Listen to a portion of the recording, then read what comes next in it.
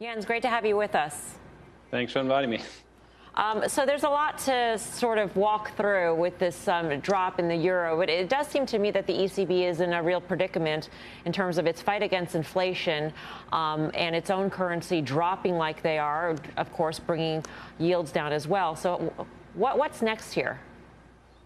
Yeah, so the key focus right now, and the reason why the euro is trading so poorly, is that we essentially have a full-blown energy crisis going on in the eurozone, right? So today is a perfect example. Like we've talked about crude oil being down dramatically, and then you look at what's going on in European natural gas prices. They are up dramatically, right? So we have a very specific phenomenon that is impacting the eurozone.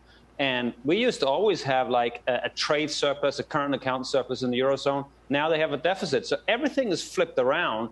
And for the ECB, it's a major challenge. It's the first time, essentially, since the euro was created, that they have a real inflation challenge to deal with, right? And they haven't started hiking yet. And now we're already talking about a recession in the eurozone, and the euro is going down. So it's an extremely challenging situation the ECB is facing. The dynamic and the impact on the U.S. dollar and rates is interesting as well, Jens. I mean, of course, we saw a big spike in the dollar index. I mean, it was up more than 1% in today's session. We saw a drop in rates. And so, I mean, how does this play out? Because if we see a drop in bonds, traditionally that has been an anchor for U.S. rates. And yet we're seeing a spike in the dollar. We're seeing U.S. rates go down here.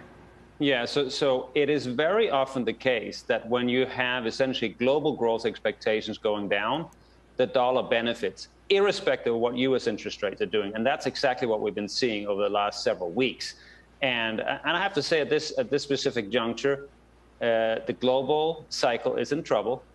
And different central banks around the world are trying to tighten into a weak growth environment, and they are not seeing the benefit to their currencies, right? So that is really the key argument to be constructive on the dollar in a kind of bearish environment.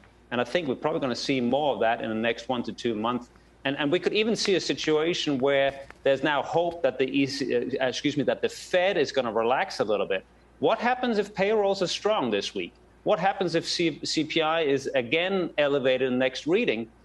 The Fed will have a very hard time relaxing, right? So this rally we've seen in interest rates, if the Fed actually starts to push back against that, which based on the recent data in labor market, they will have to continue to push back.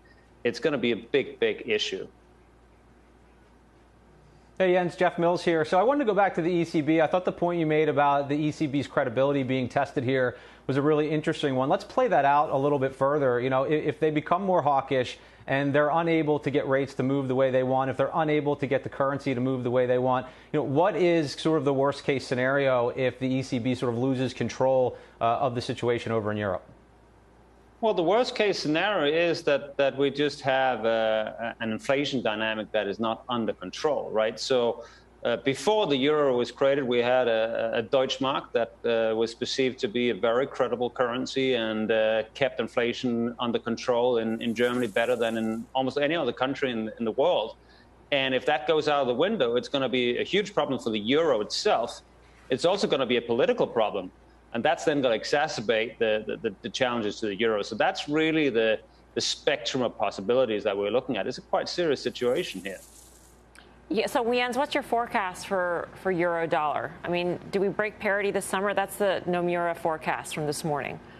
Yeah, so I think if the energy issues in the eurozone persist, i.e. natural gas prices stay at these incredibly elevated levels where it's hard for certain sectors to produce, then I think it's quite realistic that we break parity very soon.